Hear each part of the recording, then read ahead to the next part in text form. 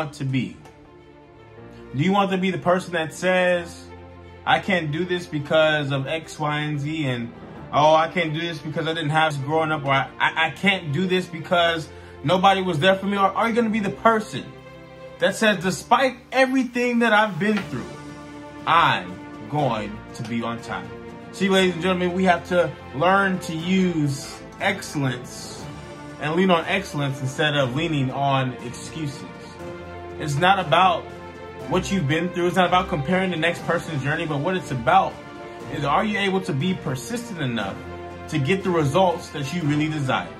Are you persistent and consistent enough to reflect your reflection? Right? You have all this potential. And people say, oh, you have all this potential, but will you ever fulfill it? Or will you never fulfill it because you decide to keep making excuses? Let this video serve as your reminder. Let this video serve as your wake-up call that no one is going to give you a handout. Everything just won't line up perfectly.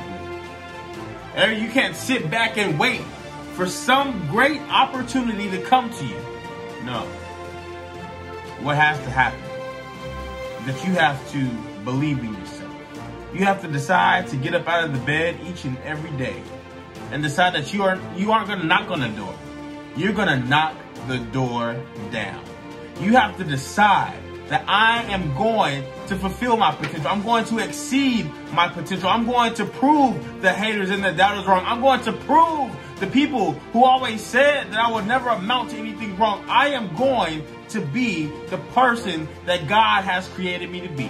I'm going to be the person that says, I dreamed this and now I'm living this. I'm going to turn my dreams into reality. I'm going to take control of my destiny and of my future.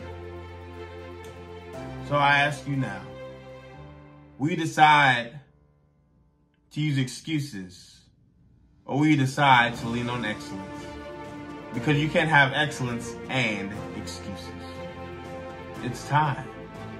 Stop waiting. It's time for you to stop doubting yourself. It's time for you to believe that you are as great as you were made to be.